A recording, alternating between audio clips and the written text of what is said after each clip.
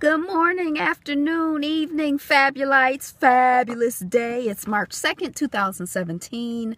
I have looked at my news feed, but nothing is jumping out at me in terms of anything exciting or interesting happening outside of my personal world this morning. I did see and hear about the fact that Jefferson Sessions, the Attorney General of the United States, appointed by number 45, has had some contact, apparently or allegedly, with the Russians. And during his confirmation hearing, he was specifically asked, have you had any contact with the Russians? He's like, no, I ain't had no contact with the Russians. And now I don't know the details, but apparently something is coming out.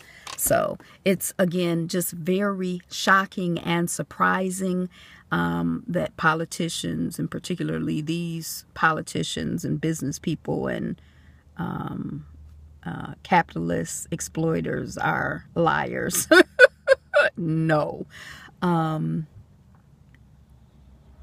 thinking a little bit about death today, I have personally not experienced the transition of anyone close to me.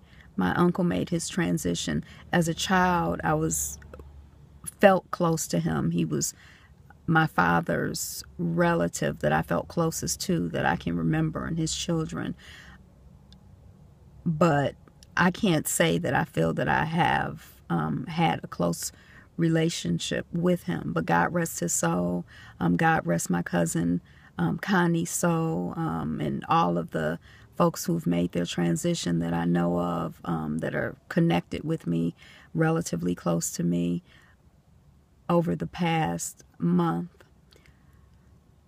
I think of death in a very abstract way, and I feel very peaceful with people making their transitions. I feel that death is a part of life, and I try to live in such a way that I can be at peace with death, however and whenever it comes, to me directly or to someone that I care about. But again, that's abstract, because I don't know how I'm going to feel when I actually personally have the experience of someone close to me making their transition. And the other thing that's on my mind is I went to Catholic school. So the last time that I was at a Catholic wedding, not a Catholic funeral, which was my very first Catholic funeral, I was surprised that a lot of things that had been ingrained in me going to Mass as a child. We went once a week when I went to St. Benedict's Catholic school. We went to Mass once a week, and when I was at the burial, the funeral Mass, there were a lot of things that just sort of came back to me.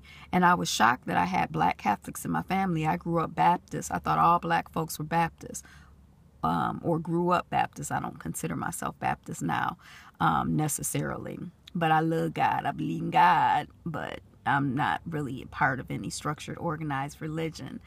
So I'm coming to a funeral for one of my cousins who is Catholic today. So this sounds really weird. But the last time I'm excited about the frankincense. Are they going to have frankincense and myrrh? Because I was sort of shocked, like, wait a second, this is frankincense and myrrh.